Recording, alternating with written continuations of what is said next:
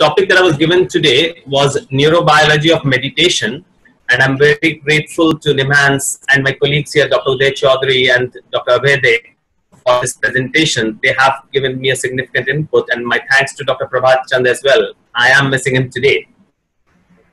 So basically the objective of today would be why do we need to consider meditation in neuropsychiatric disorders? Then think about what meditation is. Briefly, I will go through the history of meditation, its clinical application, and then discuss in detail the neurobiology of meditation. Basically, as we all know, that neuropsychiatric disorders are on an increase worldwide. If we look into the details, like who says, there are about almost 2 million users of alcohol all over the world. And in terms of illicit substance misuse, there are about 185 million people, and in depression, about 300 million people worldwide. The statistics are alarming. They are increasing. In 2000, it was reported that alcohol was responsible for almost 4% of the deaths globally, and now it has gone up to almost 6%. Who estimates that by 2020, the situation might become worse? The mental health problems will contribute to almost 1/3 of the total disability.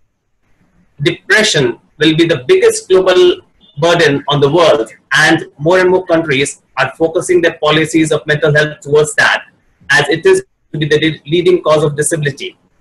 But the even more worrying part, suicide, which is most common, almost 8 lakh people die of suicide every year. Who believes that this is going to be the leading cause of death amongst the youngsters, the people who are going to take it forward, the responsibility to carry us forward? So in terms of treatment, in terms of neuropsychiatric disorders, we have a big challenge. Unfortunately, in spite of best treatment modalities available to us, currently we do not have any long-term cure for mental illness. And then again, the conventional behavioral or pharmacological treatment that are at our disposal are only effective in the treatment of symptoms. We do not have any curative effect, and they also come along with a number of things. But first, the side effects. If you think about first generation antipsychotics, you have the rigid patients. If you think about the second generation antipsychotics, you have the stout patients. And then with the newer treatment emergence, there is escalating cost. And of course, the biggest and the one problem which we all face is the uncertainty in terms of long-term treatment. So in terms of future, we need to broaden our horizon.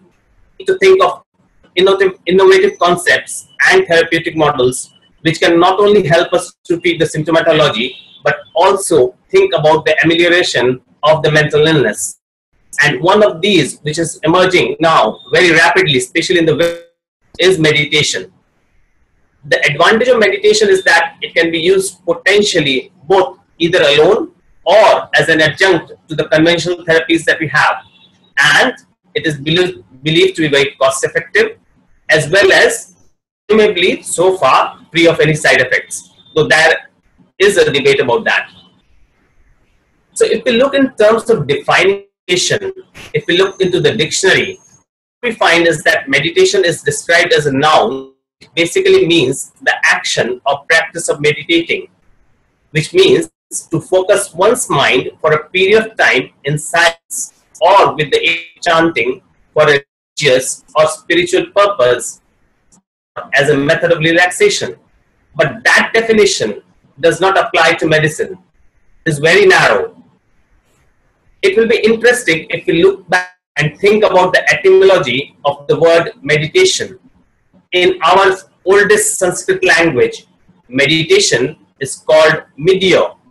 Basically, that means I judge or contemplate. That definition or meaning is quite different from the current dictionary meaning we have, and I will come and talk about that much more later on. In terms of other language, meditation is mentioned both in Latin, Old French, and Greek. And again, if you look into these words, there is a common thread.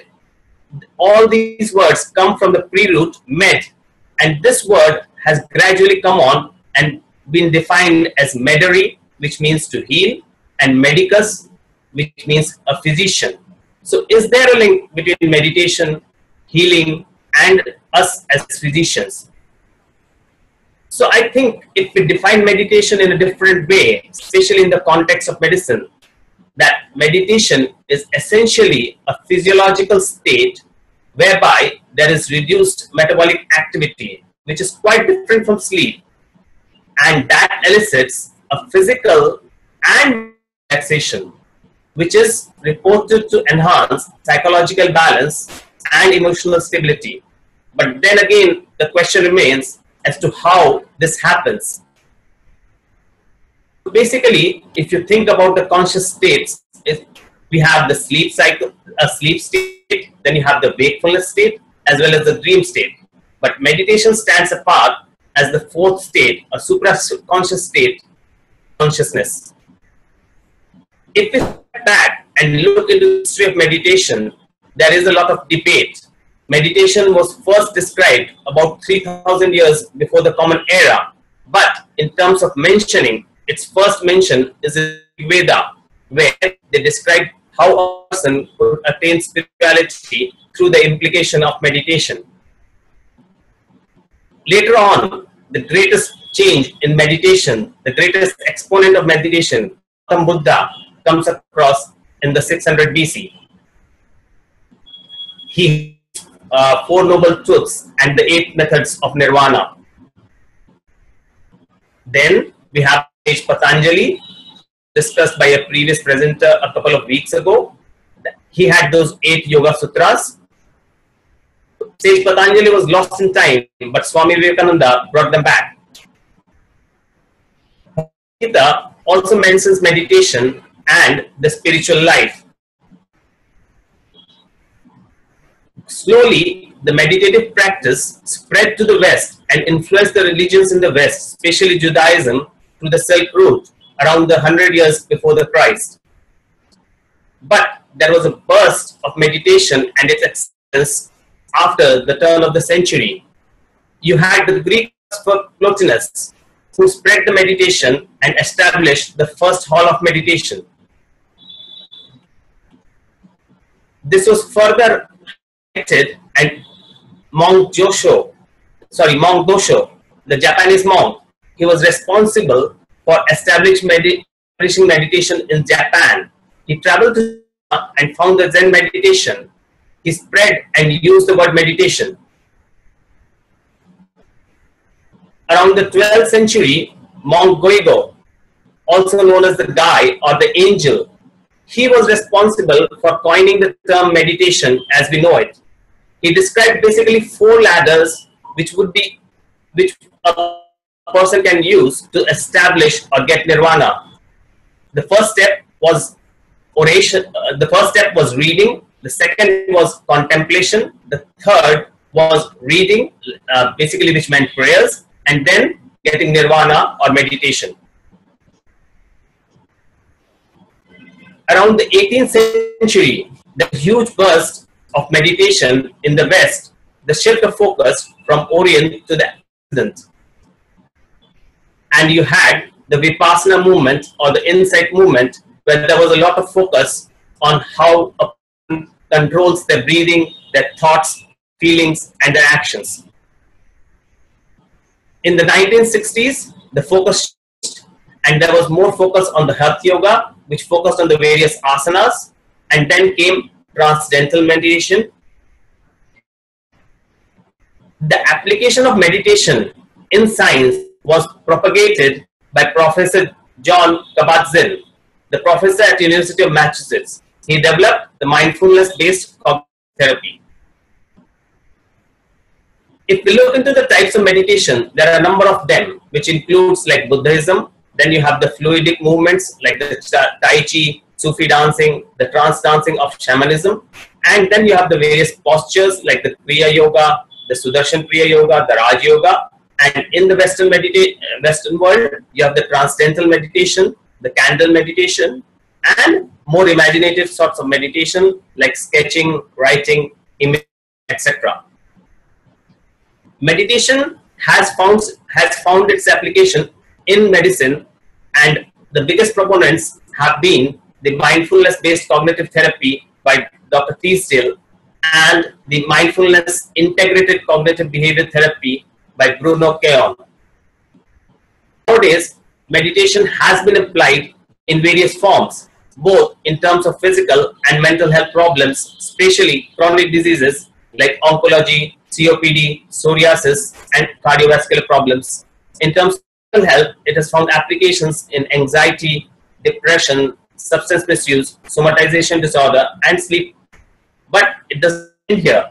There is a huge role of meditation in health promotion, in health awareness as well. So how do we reach this meditative level, the fourth level? Well, this specific physiological state can be attained by an interplay which is very complex and multidimensional and includes most of the bodily systems, the neurological system, the endocrine system, the metabolic system, and the autonomic system. During the meditative phase, an individual moves from conscious to a subconscious level, and researchers have shown that there are changes which can be identified and documented through the EEG in terms of both alpha waves, the theta waves, and gamma waves, as well as there is a differential change in the functioning of different parts of the brain. The alpha waves are basically the waves which act as a gateway between the consciousness and the subconsciousness. They act as a bridge. What they do is provide the individual during meditation to have the ability to remember what has happened during the meditative process. Then you find that you have the theta waves. During meditation, researchers have shown that the intensity and the frequency of theta waves increase. There is a burst of theta waves. And what they do is provide the depth and profundity of the meditation. As a result, you have the imagery, the reverie, and the creativity. There has been a lot of talk about gamma waves recently as well. These are the fast waves which function between 25 to 100 hertz, but mostly 40 hertz. They usually originate from the thalamus and then sweep backwards from front to the back of the brain. And during the process, what happens is the circuits oscillate in synchronicity, and of which what happens is that the percept comes to the foreground, comes to your attention, and as a result, find what found by the researchers is during the meditative process, there are bursts of gamma waves, especially in some localized centers, as a result of which the brain is in a maximally sensitive state, and that provides us the increased consciousness, that supra-consciousness, and the associated bliss, plus the intellectual acuity. As I mentioned previously, during this process of the brain going from the conscious to the subconscious state, there is a differential change in the various bodily parts of the brain. So if we look into the frontal lobe, the lobe which is mostly evolved, which is responsible for the executive functions like reasoning, self-awareness, what happens is that goes offline. Then the parietal lobe, the seat of our sensory integration, which helps us to sort of focus on things and gives us awareness about the concept of time and the surroundings, is slowed down. The reticular region, which acts as the center of the brain, which controls us, which processes the information which comes from the periphery and puts the brain on alert, seems to get reversed. So instead of putting the brain on alert, it puts it down to a subconscious level. And then of course the thalamus. The thalamus acts as the of the brain. So what it does, it gathers all the information and it helps us respond to it. But here again, it is dampened. So all of these help the brain to move from a conscious to a subconscious level. Then during meditation, what we find is that there are changes in self-awareness, there is greater emotional control and more introspection. The current research shows that there is a change in both the structure of the brain as well as the function of the brain. How does this happen? Well, basically this PET scan, and the fMRI's research, what has been done, there have been leading research by Kang et al., which shows that there is a differential change in the cortical thickness of the brain. What they use the word is anteriorization. Basically, what they have showed is that there is an increase in cortical thickness over the frontal lobe, especially the anterior cingulate gyrus, and there is thinning of the occipital and the parietal lobe, as a result of which the person is able to have bigger self-control, bigger emotional control, and have the feeling of introspection. Using DTI, it has been shown that the brain undergoes increased gyrification, especially in the region of insula, which helps us for self-awareness and emotional control. Again, using fMRI techniques, it has been demonstrated that the axonal density, especially in some parts of the brain, like the amygdala and the hippocampus, is increased. And all of these help us during the meditative process to have a greater awareness, greater emotional control, and introspection. Then, of course, during the meditative process, you find that there is a change in both attention and concentration. And that also seems to have a neurobiological as well as a neuromolecular role. Pioneering work by Dr. Andrew Newberg from the University Hospital at Jefferson's shows that there is a change in the cerebral blood flow. What they have done is map the regional cerebral blood flow, and have some pictures to show that. So basically what happens in SPECT, that you find that the frontal lobe, the prefrontal cortex, shows increased metabolism. Comparatively, you find that the parietal lobes show a decreased metabolism, and there is an increased metabolism in the limbic region. So what that does is that you are more aroused, you are more focused, and as a result of which your attention and concentration improves. There are also within the hypothalamus pituitary axis. So what you find is that the cortisol levels decrease. There is an increase in the lactate, as a result of which, because of the decreased cortisol levels, there is an improved attention and concentration. There are changes within the neurotransmitters as well. There is evidence to show that dopamine increases, serotonin increases, all of them which contribute to improved attention and concentration. But at the same time, there is a decrease, a relative decrease in acetylcholine.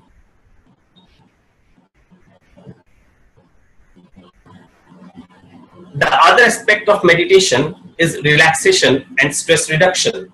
Again, there is growing evidence to show that that might have a neurobiological correlate. What happens is there is a change in homeostasis of the body. So as a result of meditation, you find that there is a decrease in the pulse rate, the cardiac output, and there is also a decrease in the respiratory rate. You find that the blood flow to the liver, to the kidneys decreases, and there is increased blood flow to the heart, helping us increase the cardiac output. There is also a change in the muscle reflexes. The muscle reflex time decreases, and the response to stimulus also goes down. This happens due to a decreased oxygen utilization and decreased carbon dioxide production. If we look into the skin response, there is an increased galvanic skin response. What that does, researchers have shown that in people who meditate, is it provides a faster, quicker response to stress, and the person who does meditation is able to relax much more quickly than other individuals. Then there is a change in neuromodulators as well. There is research to show that there is an increased GABA activity. As we all know, GABA is an inhibitory molecule. What it does is that it provides the sense of calmness, the sense of relief, which all adds up to the relaxation and stress reduction. So basically, if we think about what I've just discussed, If you look into the neurobiology, there is changes within the subconsciousness. There are changes within the attention and concentration. There are changes in the self-awareness, and there is relaxation and stress reduction. What that does? Well, if we look in terms of psychology, there are changes in a person's attitude and personality. There is more compassion. There's more awareness about the other's feeling. And then, of course, there is a change in the person's learning ability due to changes in memory organization, and that gives an improved problem-solving ability as well as creativity. Due to the changes in the personality, you find that a person is much more changed in their interpersonal relationships as well. As a result, there is a change in the theory of mind, and you find that the person is much more aware about what's happening to the other individual, and they're able to accordingly adapt themselves, change themselves much more. And there is an increased self-awareness, self-actualization. So you have much fulfillment as well. So far as to what we discussed, there is changes in both in the brain functioning, which are both quantitative, like for example the changes in the cortical thickness, the changes in the gyrification, etc., the changes in the regional cerebral blood flow, and then you find that you have qualitative changes as well. So for example, you have changes in a person's attitude to life, you have changes in a person's interpersonal relationships, etc. What that does, researchers believe, is a stimulation of some dormant neurons within the brain, and that results in a development of a center which is higher than the neocortex. This seems to have, some people have used the term God module for that, and this seems to have an inhibitory effect on the current neocortex, result of which there is inhibition of the mind and the consciousness, which leads to a non-dual experience. So you no more have a separate mind or a separate consciousness. All is one. And this leads to what we call eternal Sat, Chit and Anando, or eternal existence, eternal consciousness, and eternal bliss. Thank you.